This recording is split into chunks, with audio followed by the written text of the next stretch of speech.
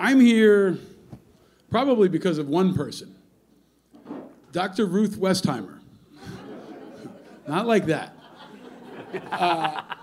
At a Shabbat dinner years ago that I was invited to, I sat next to Dr. Ruth Westheimer. And I was at the time leading Iraq and Afghanistan Veterans of America. And she found out that I had served in Iraq. And she turned to Ellie and a group of other people, and I'm not going to do my Dr. Ruth accent, but she said, you have to take them to Israel. You have to take them to Israel, and you need a GI Bill, she said, which she was right about. And we went on to create and pass the post-9/11 GI Bill, which, if it succeeds like the first one did, will be one of the greatest returns on investment for the American taxpayer in American history. But Dr. Ruth was right. And she introduced me to Eli Elephant, and he took a group from Iraq and Afghanistan Veterans of America, one of the first groups, to Israel. And we experienced Israel, and we built friendships. I think more than anything else, the friendship that I've had with Ellie is reflective of the friendship that exists between so many American veterans and so many Israeli veterans, and so many American people and so many Israeli people. And my goal now in this phase of my life is to try to add light to contrast the heat that's happening in this country and around the world. And I hope that this conversation tonight, and this panel in particular, can do that. We're coming from many different backgrounds, but tonight we're here out of a sense of community, and I hope we're here out of a sense of action. And the two men next to me are men of action. They are leaders in their industries, and I think voices of clarity and conscience for this country in this important time. Mike is a new friend. We've just met tonight, but I know many of his team, and I know of his good work. He's also a former Army helicopter pilot, U.S. Army helicopter pilot. And Ambassador Ginsberg and I go back, I believe, 20 years. I was honored to meet him through a mutual friend and great mentor of both of us, the great Les Gelb, who many of you may know. But he's been in my corner and in our corner ever since. And he's an incredible voice and a much needed voice in this moment. This is a moment, including Israel and Gaza, but even far beyond, and especially in America, where we're being called to action. Our generation is being called to answer this moment, each in our own way. And these men are doing it, and many of you in this room are doing it, and I hope more of you in this room will be doing it afterward. But I want to start our conversation, Ambassador, I'll start with you, because you've got seniority over the chopper pilot, with all due respect. No, sir. I don't think so. No. Thank you for your service. I defer to you. You're both recently back from Israel. You're both recently back from Israel, so I'll leave the question to both of you. Why did you go? What did you see? And what do the people in this room need to know about what you experienced? Sir? Thank you. Thank you, Paul. Thank you for your service, and thank you, everybody. Look, you know, you all came here tonight because you're dedicated, but I want to give you something that Joe Richards taught to so many young college students over the years to strengthen their Judaism. We're going to give you fuel for truth tonight, okay? Those of you who participated in that in Joe Richards' inspirational program understand what I'm saying. Look, my family emigrated to Israel when I was 8 years old. I was raised in Israel for almost 10 years. My family helped found one of the northern kibbutzim, Mizgavam, on the Lebanese border. They've been all dislocated as a result of what is taking place. I spent so many of my years growing up standing shoulder to shoulder with my brother Michael, who was the head of the military and security operations for the Northern Galilee before the 2006 war, in which he was killed. Okay? I went to Israel a few weeks ago because his son, Eli, my nephew, who just resigned from the directorship of Israel's Special Forces Academy, who is an Israeli Navy SEAL, who is a Special Forces commander and commando. On October 7th, when the alarm went off in his home, he got in a car, despite the pleas of his wife and his 4 children, to rush to Kibbutz Re'im, to galvanize whatever he could gather from his troops and his squad, to begin trying to rescue hostages, 2 hours into the operation, Ellie was killed. Okay? Israel lost one of its bravest soldiers. When I say one of its bravest soldiers, it's almost at this point in time hard to comprehend that at that time, this great man who was my nephew and who was the son of my brother who lost his life, was married to a beautiful young woman who 20 years ago married my nephew's best friend, who was also killed in Gaza 20 years ago. I had to go back and to help my family out, to be there with them, to see what I could do to stand with them, to be able to stand shoulder to shoulder, because over the 50 years that I've worked in the US government, I've spent most of my career in the Arab world, as well as in the West Bank, and yes, indeed, in Gaza. And the one thing that I've come to understand from all of my years growing up in the Arab world, that it is critical for Israel and for American supporters here in the United States, that what is taking place in Israel today is not just the result of 4 months of conflict. This is an existential threat to Israel. And Israelis who are not part of the military, who unfortunately, who are just sitting home and dodging rockets and worrying about their friends and their relatives who are called up in the Miluim, in the reserves, and who are worried up north that every time they wake up, their homes could be destroyed as a result of Hezbollah rocket attacks, and who are worried about whether Israel will be accused in a few days in the court in The Hague of genocide, and can imagine if that ruling comes down, even if it's provisional, what that means. And all the anti-Semitism that we see back here.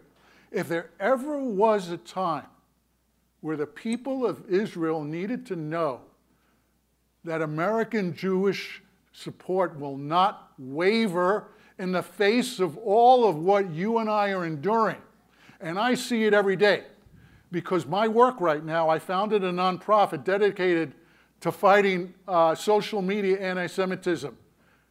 We go in and we rat them out and we find them and we interdict them and we isolate them on social media, okay? It is something that I did helping the Jordanian government fight ISIS. And so my experience goes back deeply in social media. I founded the first Arab language television production company after 9/11, spent most of my career in the Arab world as the first Jewish ambassador to an Arab country. So my loss, our family's loss, is deep and abiding. But I know that I'm not alone. Think of all the families in Israel right now who are suffering. Think of all the military in Israel right now who, after almost 4 months of war, are looking to make sure that the strategic relationship with the United States is not undermined. In Washington, there are letters being circulated by Democratic senators who claim to be friends of Israel. They want to put conditions on aid to Israel right now. Inexcusable. Joe Biden, President of the United States, has done more so far as what the Israeli public thinks than any president. Had he not flown to Israel and stood by them, and this is not meant as a partisan advertisement, but when I was in Israel, the Israelis, every Israeli I knew said, thank God for him. Had he not sent those aircraft carriers, who knows if Hezbollah had launched more attacks. So let me close on my introduction and say, folks, we don't know what's going to happen if there's going to be an escalation. I could game it out for you one way or the other.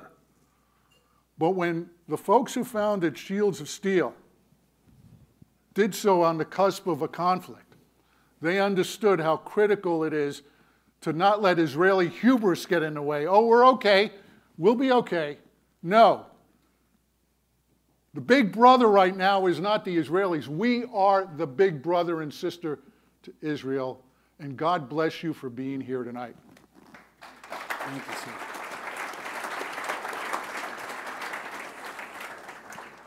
Well, I told you should have gone first. I should have gone first. Listen to the old guy. First of all, I'm honored to be here, and a little, quite frankly, a little embarrassed sitting up here in front of all you guys that are working so hard in this cause. Why did I go to Israel? It's kind of simple in my way I think of things. You really can't be a New Yorker and raise your family and live here without being a little bit Jewish. My kids have gone to more bar mitzvahs than they have birthday parties. And I say that kind of joking. Actually, my oldest daughter is marrying a Jewish guy. He's the first Jewish Novogratz. He doesn't know he's changing his name yet, but. And you work on Wall Street, you develop great friendships. Jeff Fay is a dear, dear friend of mine. We work together. We've been friends. And right after the tragedy, I have a gospel brunch. I have a gospel brunch every 8 weeks because I like gospel and I like putting a diverse community together and we celebrate. And I asked Jeff to come and speak at it. We have Martin Luther King Jr. speak at it. We've had amazing preachers, and Jeff became the preacher. And he said something at that brunch that resonated. And the first time I'd heard it was from Ehud Barak, actually, who had become one of my buddies. He said, even me with Holocaust surviving parents who grew up really Jewish, I never understood what it was like to wake up and thinking people want to kill you just because of who you are. And I thought, I was a cute little Catholic with blonde hair and blue eyes, and no one ever wanted to kill me. And it was really hard to understand that. What struck me even more is, our choir was all black. And a lot of gospel singers are black. And one of the women had learned the Israeli anthem and sung it so beautifully. And people were weeping, and my Jewish friends were coming up to me and hugging me and saying, we really needed this. And what I realized talking to these young, beautiful black singers is none of them knew there was a history between the Jews and the Civil Rights Movement. Right? They're 22, 23, 24. They didn't know that Heschel and King were thought partners.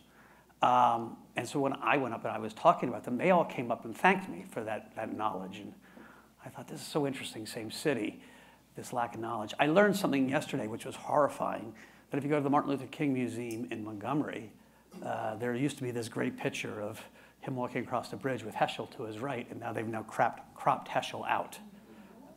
True story. And so I thought to myself, Jeff invited me to go on this trip. You go because he was my friend, because Larry Evans is my friend, because Ben Tish is my friend. And so I really went just to be an observer, to be a witness. We had a lot of good jokes. I fronted the money for the tickets, and I thought that was the first time maybe in history that a Catholic paid for 12 Jews to go to Israel. They all paid me back with interest. But it was a fascinating trip. I had first been to Israel in 1987. I was in the Gaza Strip literally a month before the first intifada broke out.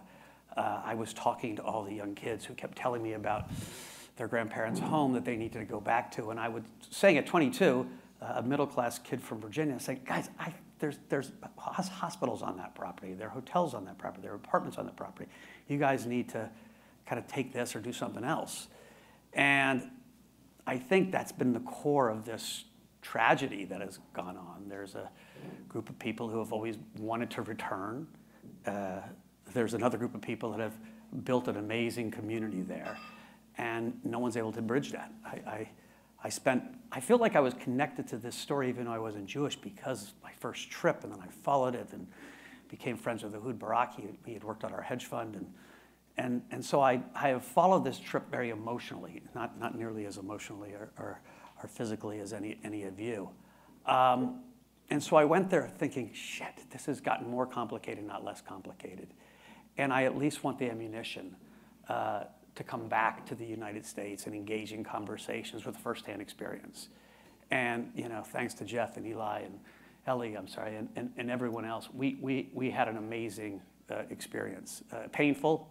I have 50 employees in Israel, and I addressed them at the very end of the trip and, broke out to a puddle of tears. And I was thinking to myself, I've been in business for 35 years, and I've had a lot of employees, and I've never cried like a baby in front of all my employees. And in that last night in Israel, we had watched that film, and it all kind of came to me at that same time.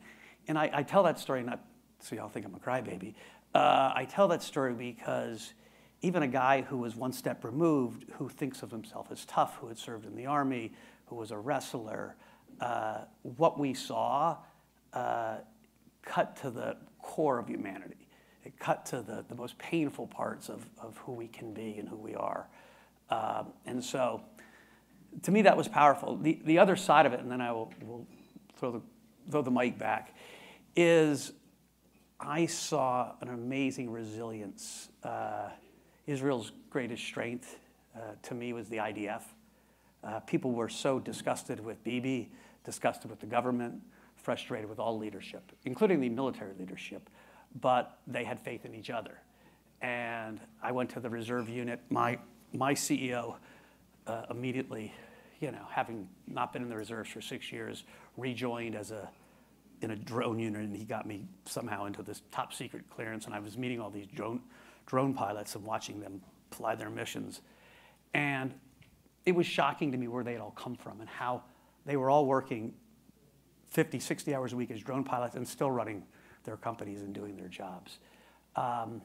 From the young people to the older people, I was like, dudes, you do not want to pick a fight with this group. And that Israel's hope and the survival and the thriving that you're going to see literally comes from that citizen army.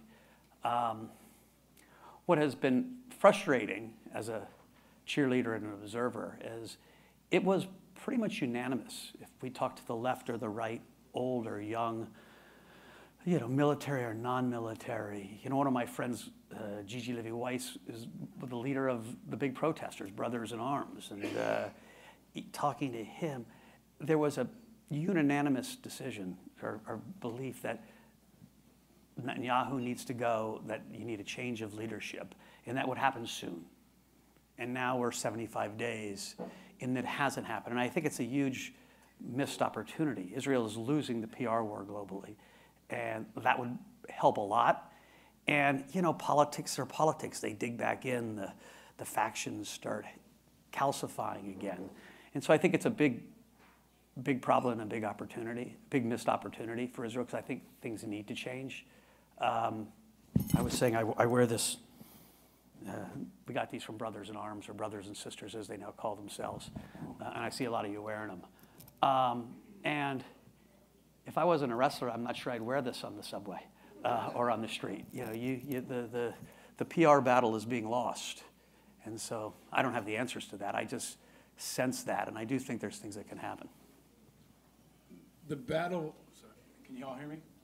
Yeah, the battle for hearts and minds is, at least now, often more important even than the battle on the ground.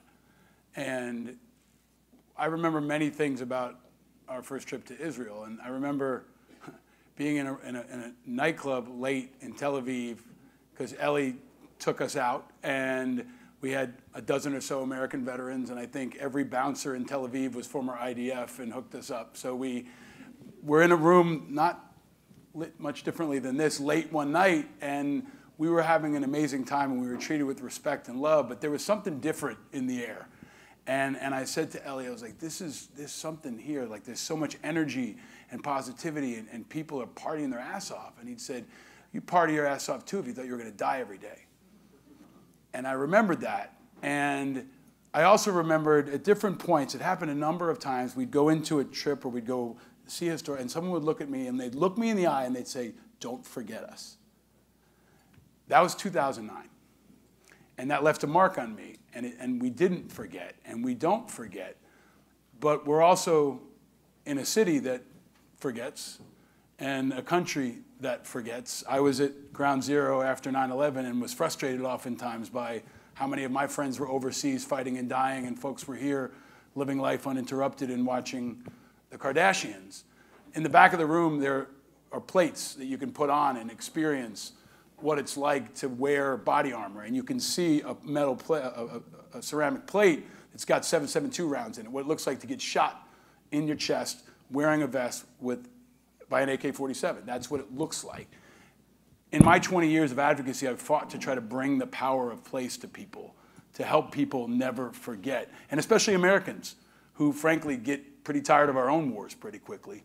For both of you, because you're also both experts on America and American culture and American business.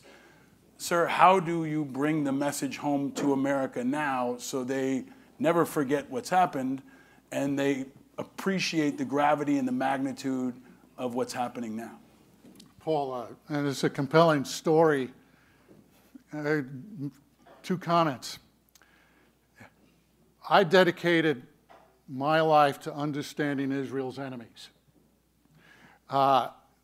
In 2016, I went to Gaza, was put in the trunk of a car blindfolded to go and meet with Hamas's leadership in Gaza. And the purpose was, and for someone, I mean, I was a novelty, raised in Israel, American ambassador, speak fluent Arabic, and spend most of my career working in the Middle East, in Arab countries, and not in Israel. Okay? And I wanted to hear, like I heard from Arafat, like I heard from Mahmoud Abbas, like I heard from almost every Arab leader, a Palestinian leader, including all the Palestinians whose names are in the paper. What is your fate when it comes to Israel? Are you going to ever favor a 2-state solution or a 2-stage solution? And right now, my friend Tony Blinken is on a mission to try to resurrect in the rubble of what essentially is Gaza some pathway, an exit ramp for Israel out of this conflict. And of course, Israelis are not prepared at this point in time to even entertain the idea of a Palestinian state. But we here in the United States tend to forget that what is taking place in the region right now is lost on so many Americans. To them, this is binary, black and white. When I talk about the high school students or the undergraduates who have been given a corrupted education in binary oppressor versus oppressed, and when I spend my life online with my team, looking at the anti-Semitism that is on the social media platforms, I keep saying to myself, where's my cavalry support here? All I see are the worst sons of bitches, anti-Semites, online, from Truth Social to X to all the fringe platforms. And I keep asking myself, where is the American effort to challenge these people up front? What are you afraid of? You need to dive in deep in order to refute them, to challenge them, to do what is necessary to take the fight. And if you need help and directions, I'll spend all the time in the world that you may need for me to spend with you to show you how you can take the fight to the enemy. When I see these bastards disrupting Jewish synagogues and trying to disrupt Congress and trying to disrupt this with names like Jewish Voices for Peace, and now if this Hague tribunal gives them ammunition to in effect even legitimate provisionally that Israel is committing Jewish genocide, it's going to be even more critical for us to stand up.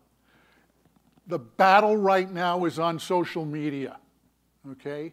And we need, if there's going to be shields of steel that is providing the necessary armaments to the Israeli military, we need shields of steel back here to get more into the fight, to refute our adversaries here at home.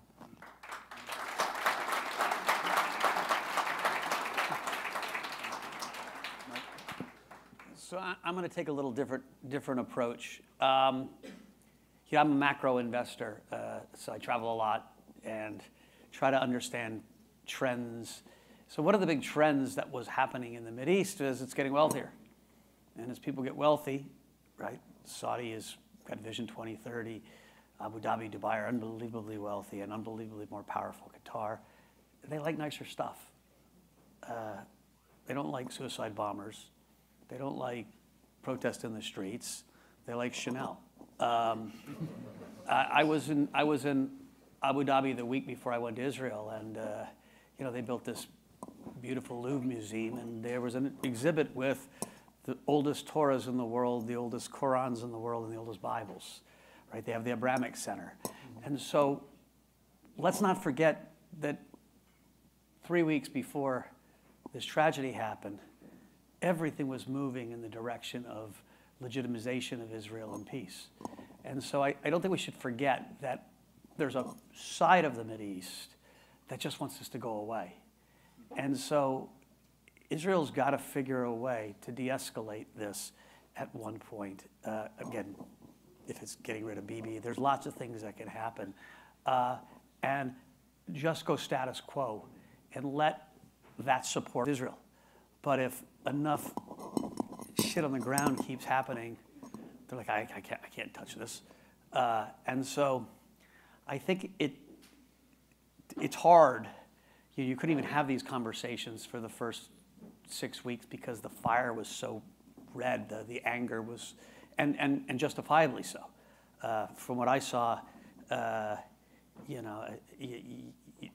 you couldn't even have a rational conversation with people. But it's time to be more strategic because you do risk, Israel does risk, and the Jewish community does risk losing this big battle, right? I mean, I'm talking to friends on the other side who are like, Nelson Mandela was a terrorist until he wasn't, and I was like, oh, stop, but that's the narrative that is picking up a lot of steam, and I think it is very, very dangerous. And so I do think the desire the original goals of the state of Israel was eliminate Hamas, get back all our hostages, right? There wasn't a then what Gaza looks like. Ehud Barak did a great interview, and he's my buddy, so I'm biased. And he said, guys, I don't know if it's 15 years from now, 20 years from now, 5 years from now, the two-state solution is the only solution. And ironically, the map won't look that different than the one I try to draw with Arafat. Mm-hmm. When I was there in 1987, I swear on my life, I sat there with now King Abdullah, who was a prince who didn't speak a word of Arabic, and my sister Jacqueline, and we drew out that same peace plan. It's the only intuitive one, right? And so in some way, you're going to get back there through a lot of pain, but it's going to take time. And so, again, I'm not an advisor. My thought is that's where Israel has to move. You should be the advisor. Thank you. And so I don't know. It's not easy, and it's but I do think it's time for the de-escalation. And I know that sounds like I just don't see what else works.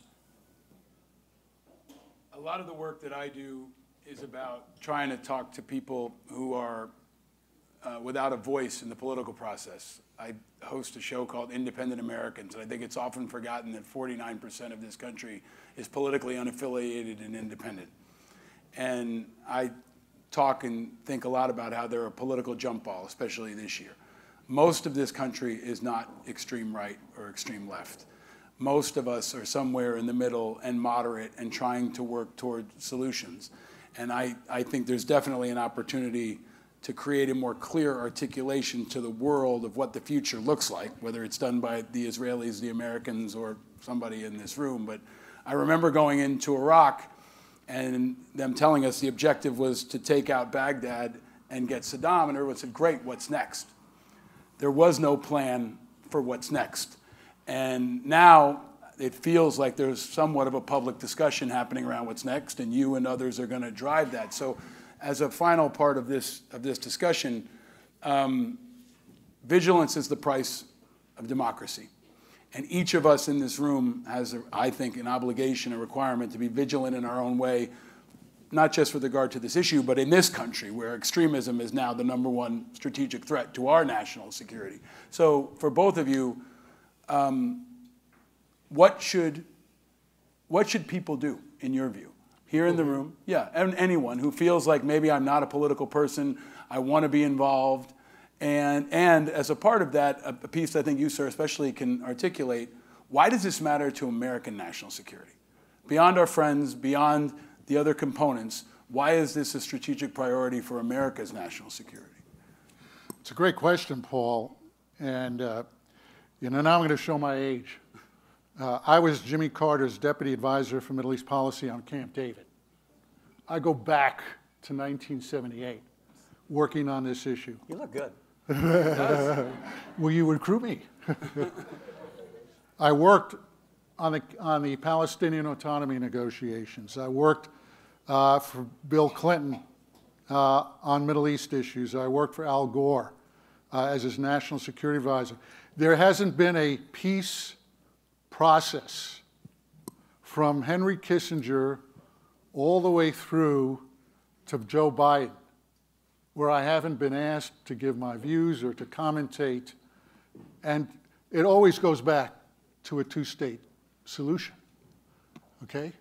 And so many hours and days and months and years, I call it the Middle East military diplomatic industrial complex, okay? Because whole careers have been spent trying to unwound this Gordian knot.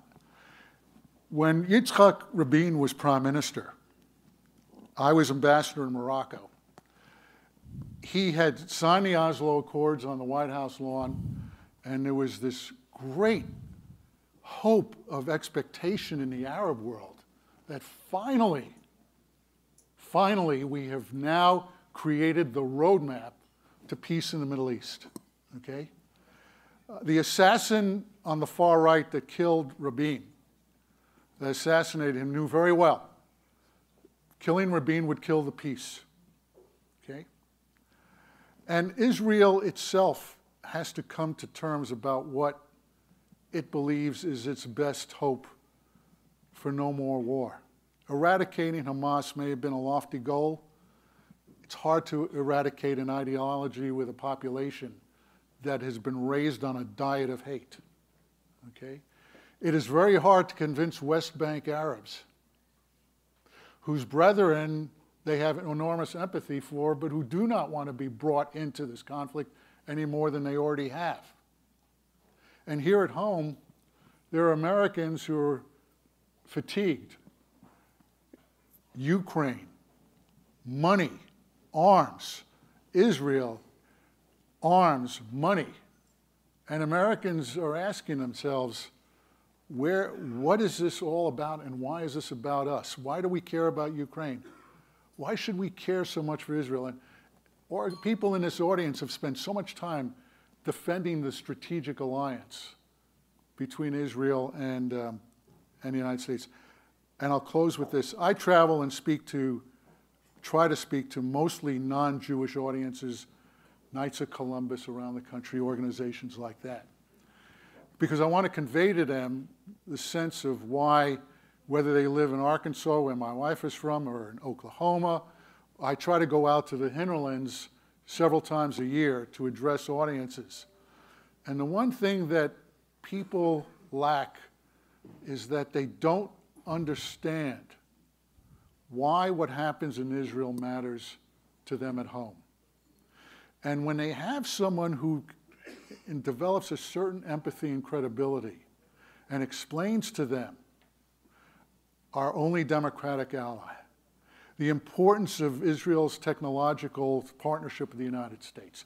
The list goes on and on. People begin getting it, but right now, the one thing that I haven't seen, and I monitor this, on local television stations, and I'm talking about the national networks, and I'll finish right here, Paul, there's not enough supporters for Israel being interviewed on local televisions. There are very few people when there's anchors who are not educated, who need to be brought into the fold. I would encourage any organization in the Jewish community who can do this, to begin inviting anchors to engage, to undertake and participate in Zoom calls, to be more educated about what's going on in the conflict, and to bring experts on. And that would be my best advice, because the anchors and the producers in the local networks are the ones who are deciding whether to bring the story to you or not. Thank you. Mike? So, you know, from an American perspective, I think there's a different way to think about this. I had this in my own company. I had, you know, a Pakistani woman that worked there came to me, and she was really, really suffering. No one's caring about these kids being killed, and so she was on the other side of this, and then I realized, okay, we have 7, 8, 9 Muslim employees out of our 400, a lot more Jewish employees. It's New York City. But I thought, well, how do I get these two people who are broadly both suffering? The Jewish employees were suffering immensely. One woman, you know, she'd been married to a non-Jew for 20 years, and not one of her relatives called and asked how she was doing. And she was just like, this was my family. They didn't even call me. Like, so there was this painful suffering on both sides. And I was like, guys, let's just sit down together. You guys sit down together. I don't need to be there. And I realized that, I think about this all the time. I was like, the blacks, the Jews, and the Muslims are 3 of the groups that are disliked just because of who they are. Painful to say. People dislike blacks because they're black. They dislike Jews because they're Jews, and they dislike Muslims because they're Muslims. I think if you asked the heartland of America if they could hit a button and have all the Muslims disappear from America, they'd all hit the button. That's not great. And so in lots of ways, there's a lot more in common than there is differences between those 3 subgroups that right now feel like they're at war. And that war, that emotional war, is happening because of Jews are perceived to have a tremendous amount of agency, and they do have a tremendous amount of agency. Wealth, communication, media, the other subgroups don't have near the agency. And so there's a nuance you've got to have that conversation with. But to me, how guys like me can help is trying to, I mean, I spent all day yesterday with 2 Muslim friends just trying to talk them off the ledge. I was like, dudes, you're just missing this completely. And finally, I got them at least to just calm themselves a little bit and say, yeah, I never thought of it that way. And so I do think this is a hard and a long-term game, but I do think that insight, which is not such a great insight, that the groups that are discriminated against are often the ones that are fighting each other in the press, and there's something there. Listen, New York City is tremendously important for the Jewish community. It's the 2nd largest Jewish city in the world. It is home to, well, it depends how you measure New York City, but to millions. And I do think your work here in outreach to the rest of the city, I think Mayor Adams early on gave a great speech. I haven't heard much since, but I do think, you know, keeping this bastion of support is also really important, because the city has a lot of influence and a lot of power. And, you know, it's just like the rest of the world and the rest of America. There's a have and have-nots, and it's fraying. And so I do think there's a lot of work to be done right here as well. Leadership is required in moments like this, and it comes in so many different forms. And I want to thank both of you for your leadership, for your candor, and a lot of what I've learned about leadership is showing up. And you're showing up here, you're showing up every day in your own way. And many of you are showing up maybe for the first time tonight. Maybe you've been showing up for a while, but Eitan's out there somewhere. And he is, like so many kids around this country right now and around the world, looking to us for leadership. But they're also part of it. So we're counting on you too, big guy. But we have to set the example. And I think so many of us have set the example by being here tonight. And I would ask you to continue to lead by example.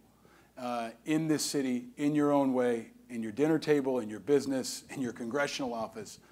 But this is going to be a moment and a time that will challenge us all, and every one of us has an opportunity to be a leader. You're going to hear from more leaders in the rest of this program.